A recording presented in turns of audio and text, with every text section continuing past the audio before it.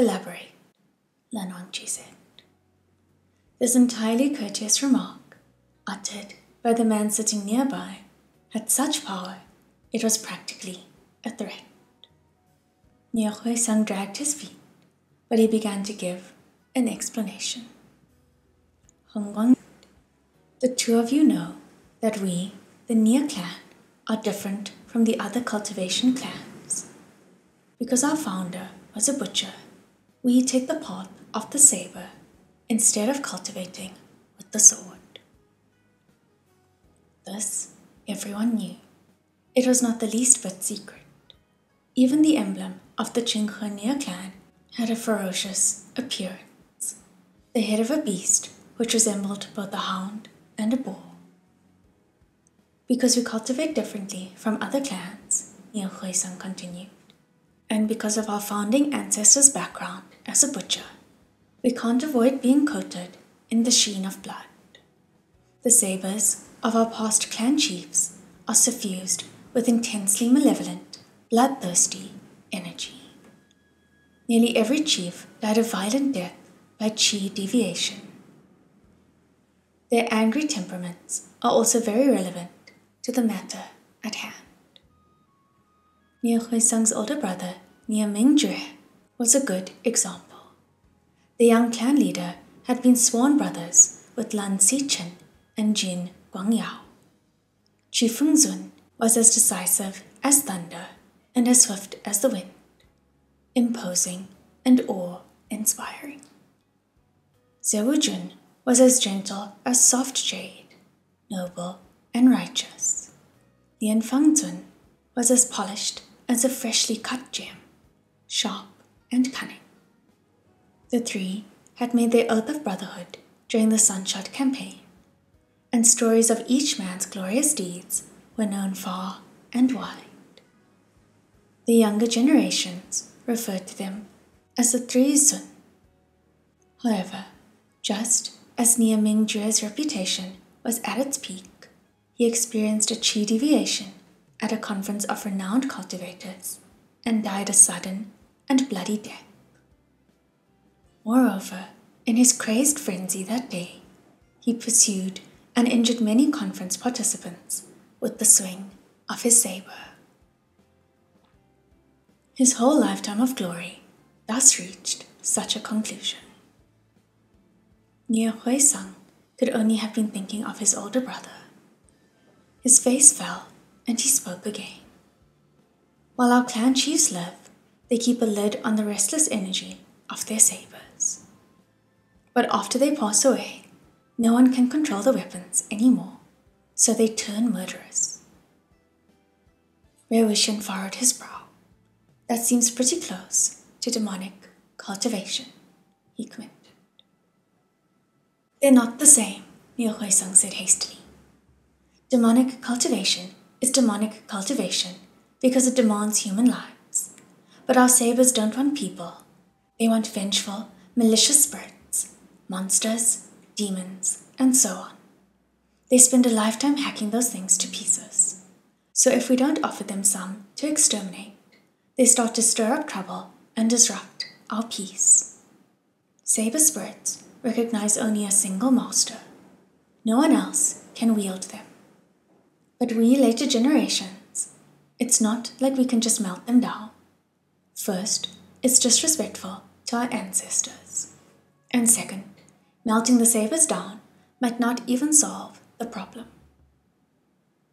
Demanding, aren't they? Wei-Wuxian said. Of course they are.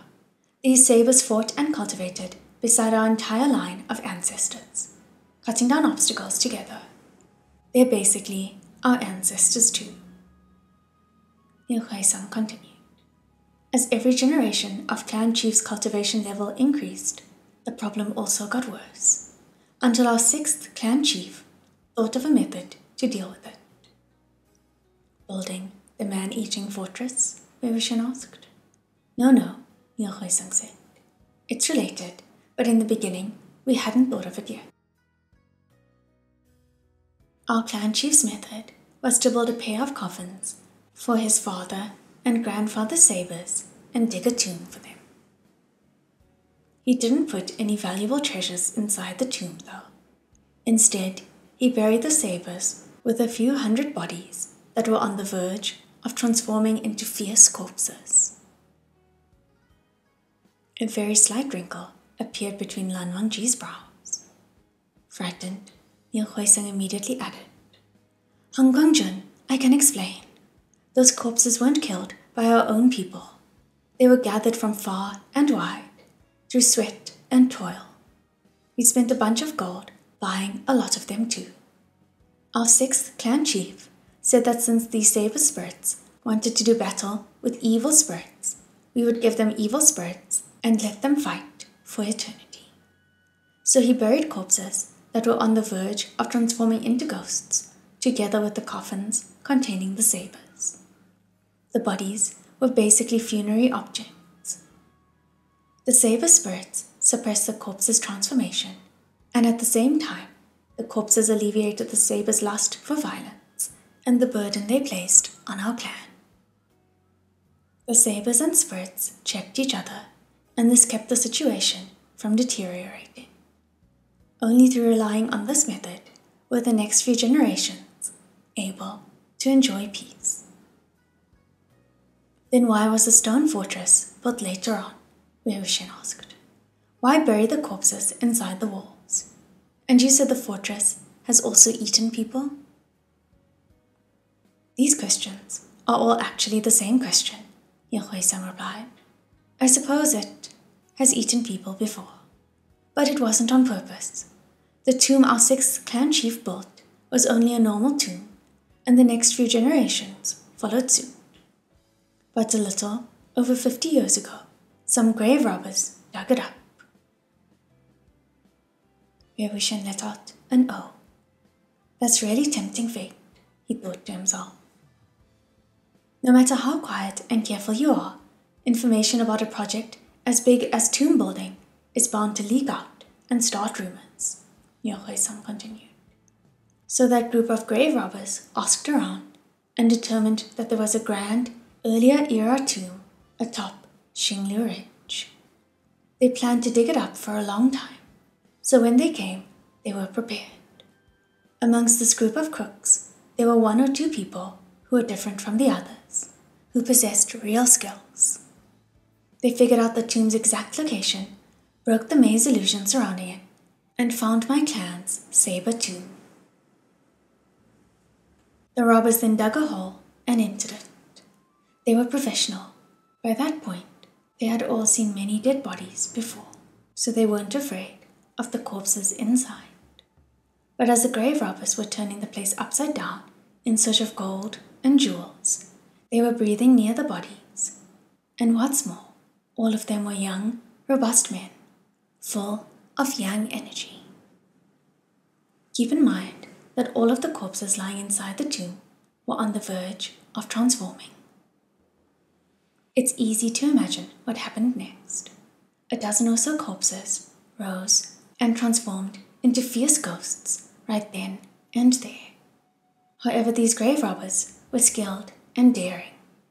Even though they were disorganized, they were fully equipped, and with everyone fighting side by side, they managed to send the transformed corpses back to the grave again, leaving the ground littered with dismembered bodies afterward. Having become aware of the tomb's danger, the robbers prepared to escape. But just as they were leaving, they were eaten. The tomb's corpse population was strictly controlled. Not one more, not one less. Just enough for the bodies and the saber spirits to check each other. If the ruckus the grave robbers raised had only triggered the corpse's transformation, that would have been one thing. Once they were gone, the saber spirits would have risen and suppressed the transformation again. But instead, they hacked the corpses to pieces, and suddenly the tomb was short a dozen bodies. In order to have enough fierce corpses to preserve the balance of power, the tomb, it could only automatically seal itself and trap the living robbers inside, forcing them to make up for the shortage that they had created. Since the Saber tomb was wrecked, the clan chief at the time began thinking of a different solution. He found a new location on Xinglu Ridge and built a Saber temple in the tomb's stead. In order to prevent grave robbers from gracing the corpses with their presence again, he concealed them inside the walls, shielding them from prying eyes. The Saber temple is precisely the rumored man-eating fortress. When the group of grave robbers came to Qinghe, they were disguised as hunters. Since they had entered Xinglu Ridge without ever returning, yet their bodies were nowhere to be found, rumors that they had been eaten by some sort of monster living on the ridge began to circulate. Later, once the fortress was complete, but before a new mausoleum had been set up, someone accidentally stumbled upon the fortress. Luckily, no doors had been built on any of the fortress's buildings, so he couldn't get in. But after he descended from the ridge, he told the people he met that there was a strange white fortress atop Xinglu Ridge, and that the man-eating monster had to be living inside. Our clan thought that if the rumors got a little louder and wilder, that would be good too, since no one would dare approach the fortress then. So we added some extra color and flavor to the stories and started rumors about a man-eating fortress, but it actually can eat people. Malice pulled a handkerchief and a white stone about the size of a head of garlic out of his sleeve. He wiped off some sweat with the handkerchief and passed the stone over. "Please take a look at this," he said. Malice accepted the rock and examined it in detail. He discovered that something white was poking out from the powdery talcum. It looked like the bone from a human finger. The snow-white light of comprehension flashed in his mind. Malice calmed down after he finished drying his sweat. That young master, Jin, I don't know what method he used to blast a hole in the wall. If he was able to blow through such a thick wall, he must have been carrying many valuable cultivation tools on his person. No, that's not the main point. I was saying, the part of the wall he blasted apart just happened to be the earliest Saber temple our clan had built. At the time, we hadn't thought of creating 2 layers of stone brick and filling the middle with earth to prevent the corpses from absorbing yang energy and transforming so easily. Instead, the corpses were buried directly into mortar. So when young Master Jin blasted a hole in the wall, he didn't notice that he had also blasted a skeleton apart that was buried inside. Not long after he entered, he was sucked into the fortress's walls in order to replace the remains he had destroyed. I visit Xinglu Ridge on a regular basis to inspect the temple. On today's trip, I found this piece of rock. Right as I picked it up, a dog came and bit me. The Saber temple is pretty much our clan's ancestral tomb. The more Malice spoke, the worse he felt. Ordinary cultivators know the boundaries of our territory and would never come to the Qinghe area to night hunt. Who could have known? Who could have known that he'd be so unfortunate? First, the unruly and disobedient Jinling had set his sights on Xinglu Ridge. Then the Lan and Wei pair had followed the directions of the ghost hand here as well. Malice spoke again. Han Guangjun, as well as you, sir, I told you everything. Please, don't ever let it get out. Otherwise, if such a thing became widely known, Malice would become a villain, condemned by generation after generation. The Qinghe clan already had 1 foot in the grave. After he was dead and buried, he would be too ashamed to look his ancestors in the eye. No wonder he would rather be the quiet laughingstock of the world of cultivation. No wonder he was reluctant to cultivate diligently, and was even more slow and fearful of unsheathing his blade. If he succeeded in developing his level of cultivation, his temperament would begin to grow more and more volatile by the day, and he would eventually wind up like his elder brother and everyone who came before him, dying in a burst of madness.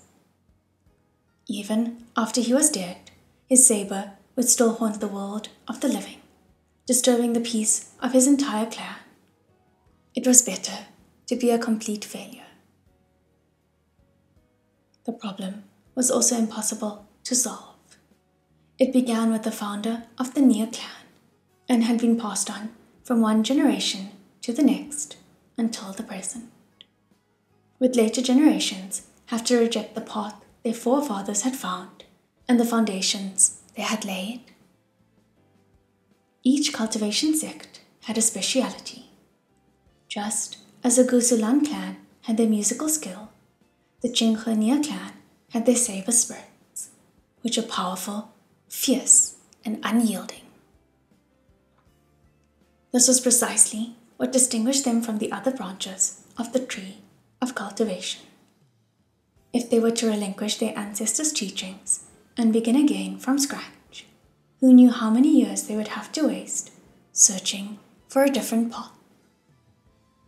Neither was there any guarantee of success. Moreover,玥玥would never dare defect from the Nia clan for another path of cultivation. Because of this, he could only play the part of a worthless pustule. If he wasn't a clan chief and could spend his whole life how he spent it at the cloud recesses, swimming in lakes, painting fans, fishing, and baiting birds all day, he would have certainly lived far more at ease than he did presently. But his older brother had already passed. No matter how his abilities fell short of what was desirable, he had no other option but to carry his clan's burden and limp forward one step at a time. Many rounds of begging and beseeching later,玥玥finally left. Afterwards, Wei slipped into a daze for a period before suddenly realizing that Lan Wangji had come over to him, gone down on one knee again, and was diligently rolling up his pant leg. Hastily, Wei said, Wait, again? First, we eliminate this curse mark, Lan Wangji said. Within a single day, Han Guangjun had adopted this half-kneeling posture in front of him several times. Though the other man's expression was exceedingly solemn, Wei couldn't bear to witness this tableau. I'll do it myself, he said. He rolled up the fabric in 2 or 3 motions and saw that not only did the curse mark now cover his entire calf, it had also climbed past his knee and up his thigh. Wei examined it, then said thoughtlessly, It's reached my hip. Lan Wangji turned his head and did not reply. Confused, Wei said, Lan Chan,